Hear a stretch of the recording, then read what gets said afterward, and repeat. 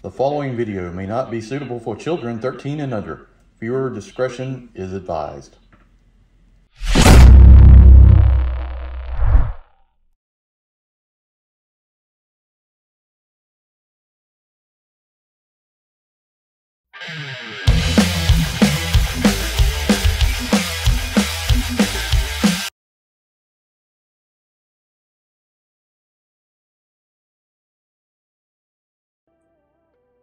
Hey everyone, Enewtabie here, and today we're going to take a look at our first figure from the Animal Warriors of the Kingdom Primal series, KAH Conquest Armor. Very excited to take a look at this. It came in the mail, United States Postal Service today. It comes with a small pamphlet inside, just basically telling you to heat up your joints. We'll take a look at it here. It's kind of warm today. Maybe I won't have to do that, but we'll definitely do that. We feel like we need to do that.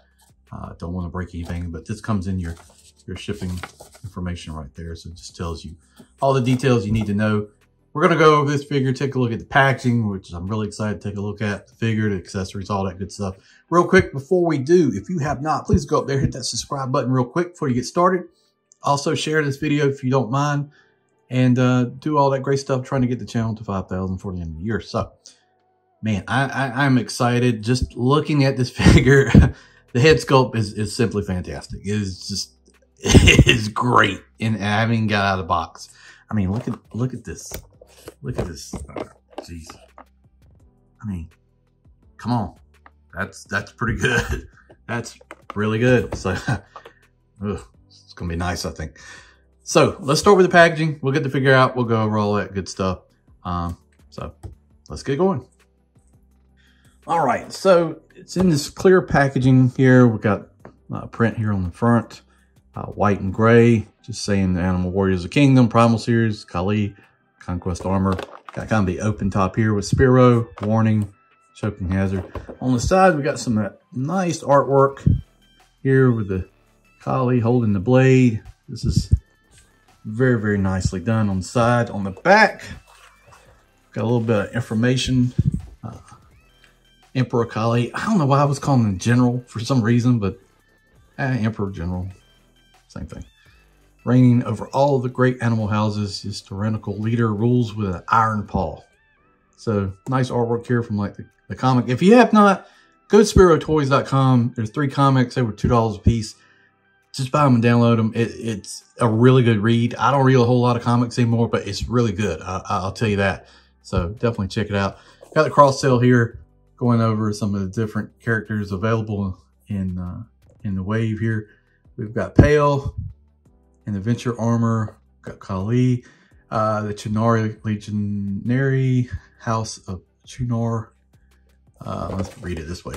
Ravager of House Horrid, Atreyu of House Feralist, and Tiberius of House Feralist.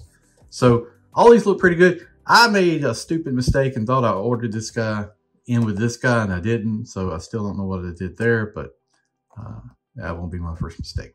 Collect them all, wave 1, and just basically it goes over that again. And then we've got this side, it's open from the side with clear packaging. The bottom, we've got barcode, Spiro Toys, Facebook, Kingdom Action Figures, Instagram at Spiro Toys. And also, you can check out the official Animal Warriors of the Kingdom podcast on Facebook.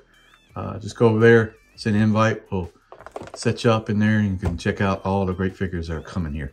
So I really like the packaging. I like clear packaging like this. A lot of companies are getting away from it where you don't see this anymore, but I like that you can see the figure. You can see all the cool stuff. I mean, he's got a lot going on with his armor, so I'm very excited to check it out. Got 2 blades. Even though they might look a little similar, they are really different in the way they're made. We've got some nice little detailing in there on the paint, like scratches and like battle damage right there. And then we've got this like blunderbuss revolver pistol. I don't know what you want to call it, but very cool. So that's pretty much it for the packaging. Let's get the figure out and take a look at it. We'll go over basically my thoughts and impressions straight out of the box. That's what we do on this channel, directly as you buy it and what you should expect. So. Okay, one thing I wanted to mention, it comes with this like orange insert too. It's just part of the packaging, but you could make that work like on the shelf if you want to use it Orange really pops against a lot of colors, so maybe something you're interested in doing, but just wanted to point that out before we go into the weapons. And let me tell you something. Not only is this is very well painted for one thing, but it's got a great feel to it. Like it's got some heft to it. It's not just feels hollow, loose. It's stiff. It doesn't bend. You can see like the battle damage, nicks and cuts and stuff like that. And I mean, you can hear that sound. I mean, this is not flimsy stuff right here. Handle looks good. A lot of gold on this. But here's the comparison between the two. While the blades sort of look a little similar, you see how one bends up, goes like this. One's got kind of like the hook. So they are roughly about the same size, just with different makeups. And then there's the two handles. Basically the same colors. It's got like these little divots, I guess, to mean for like screws or whatever in the handle. This one doesn't have it. Got gold here on the end. Got gold here on the end. So yeah, I was a little surprised because for some reason I thought it would be, you know, really bendable or something, but it's not. It's very nice. Gold really looks good. I would love to know, and it's just from a technical aspect, I have no idea, but how do they do like the little scratches and damage and stuff throughout the, you know, throughout the blade? It looks like a blade would look. It's been seeing some combat or something like that. It's just very impressive. So you get two of those, and then you get, I don't know what you want to call it, like a revolving blunderbuss pistol. It's got that same color in the handle here. A lot of gold details here. No trigger guard, but, you know, you just have to maintain that discipline. I don't see any pieces that actually rotate here or move or anything like that. You got gold here on the handle. A lot of intricate little details, especially on the bottom of the barrel. Here we got like the flintlock, you know, like, I don't know how to explain it, but on like flintlock, you got the hammer, you cock back, and then you put your wide and your powder and stuff like that, or whatever. So not sure if that's the way that necessarily is supposed to work, but it's very cool. Showing that up. And then there is a little orange bag, and I didn't see it in the packaging. It's behind the figure. So we'll open up and see what's on the inside of that. This has not been opened, so let's do that. It looks like just extra hands. So we've got one right closed fist, gold armor on the hands. One left open kind of grabbing hand here. One right grabbing hand. Just point out that you see like the fingernails and the joints and stuff like that. See the wrinkles in the joints. That stuff, I don't know. Some of the figures I have, I don't see that sort of detail. And then we've got another left closed fist. So that's all the accessories that KAH comes with. Let's bring in the figure. And there he is. So yeah, I mean, this is very cool. He's, you know, heat him up just a little bit, but not much, because it's kind of warm where I am now. It's like 70-some degrees here today. It's supposed to be 80 tomorrow. So it's got this cape on the back. It's hard plastic. I imagine if you pop the head off, you could just remove it if you wanted to do that. But I like the way it hangs. He's got his hair kind of in this sculpt going to the back.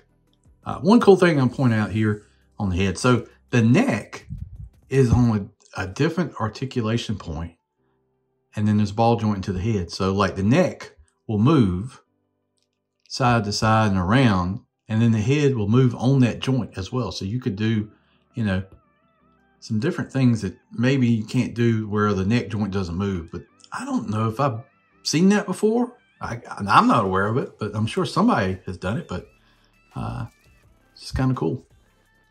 So he can look down, right? He can look down like that, and he can look up. He can look up pretty decent. You know, this hair is going to definitely limit some of it a little bit. He can definitely look up probably what you want to do, side to side, angles. Like I said, with that neck, you can do, you know, leaning over, looking down like that. So let's just go over the basics. You got a nice butterfly joint. You've got rotation above the bicep.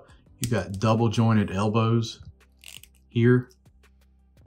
And I just say that this gold and the way the figure is painted, man, it's really, really nice. It is very, very impressive. I'm actually surprised at some of it. I mean, I never got to look at one up close, but this amount of gold and this amount of detail in this type of figure is pretty cool. So you got double elbows, so he can reach across, and it's got a lot in that butterfly, so you can really bring that arm across. Let's see, you've got hand will rotate like that. I've got this kind of semi-closed fist. I think this probably works with the pistol and the blades like that. And then on this side, we've got this shoulder pauldron kind of thing with like, maybe that's supposed to be a dragon. I don't know. Maybe it's supposed to be a screaming monkey, but it's very nicely detailed in the shoulder. A lot of gold all through here. Like I said, you can see all that. Hands rotate around, in and out, like that. This hand is a little bit tight. Maybe need to heat it up just a little bit more. Some purple here shows, if you lift the cape up, you can see the purple on the collar right there. And that really, really pops well. We've got waist rotation. We've got an ab crunch that is extreme. I mean, that's a lot of ab crunch. So, and it feels good. So it's hard to explain. And then you've got kind of this lower abdominal piece going on too. Hear how that sounds really well. I mean, really good. You know, the way that snaps back in there. Kind of do that teapot side to side thing along with rotation. We've got the legs. We'll go up like that. You can bring it up more. The skirt's going to kind of get in the way, but you can move it around. But come back because I wanted to kind of show you how this is. So you can get it all the way up there. I think that's fine. Even and this is very flexible, so you can move it around. But look at the detail on the legs here, kind of like this armor that's molded in there. We'll go over all that here after I do the articulation part. And I'm not a big articulation guy. I'm not anything on poses or anything like that. That's not my deal. But we got double jointed knee like that. Do we have a? And then you got this piece over the toe. So the foot will go up and down, side to side, and you can do the knee. I may have to. Let's see. Well, I'm trying to do it on camera, but you see it right there. There you go. And then you can bend that. There we go. Let's see how that goes. So a lot you can do with that. Leg will go back. You know, you can bring the leg back probably about to right there. And then you can go out to the side. You know, maybe you can go out a little bit more, but not sure why else you would want to go that far. But yeah, looks really nice. And I like how this hangs over the feet right here. I mean, it's kind of like a armor cover for the feet. And then one thing I want to point out here on the toes, you can see like all that detail, kind of like where the fur stops, the wrinkles on the knuckles, whatever you want to call that. So here's the armor. This is where, to me, this figure really, really excels. All this line here on this front piece, the sides, the ridges in the armor on the legs, all this inlay detail in the arms here, the chest pieces, all this is painted. I mean, I haven't found, and I've looked at it fairly close. I don't see any blemishes of paint or anything on this figure. Straight out of the box. Nothing that looks bad. Everything's painted pretty much on point. I mean, usually you find something that's, you know, maybe got missed or whatever. So maybe I just got a really great figure, or maybe that's the standard of quality we should expect, and that would be awesome. So very nice. Look how that goes through the arm right there, the bracers here on this. So very cool. His head sculpt is really tremendous to me. It's just such a serious look on that face. Like I said, with that, the way that neck rotates, I mean, just a lot of things you could see doing with that. You know, Not sure if I've ever seen that. I'm sure people put in the comments, oh, this line does that, this line does that. The lines that I mess with don't do any of that. So that's pretty cool. And then on the bottom, we've got pegs here. Don't know how that will work. If there's stands or something coming in the future, not sure. So overall, very solid. It's got a great feel, you know, out of the box. I can't say, you know, you told me to compare it to something, I would say, I don't know, because it's got a better heft and feel than like, definitely better than Legends, definitely better than like Joe's, better than Masterverse, just a kind of a nice heft and solidness to it. And this is a brand new company too. I mean, you know, this is their first wave. You know, I haven't tried any other figures. It's the first one I've ever gotten. I mean, they just started shipping stuff, and you know, this is a great sign of things to come if they continue to do like this. So, and normally I'll point out something. I'm not finding really any faults. I mean, I don't know. If I had to say anything, I would have liked maybe another head sculpt, you know, to go along with this. Maybe like a screaming face would be cool.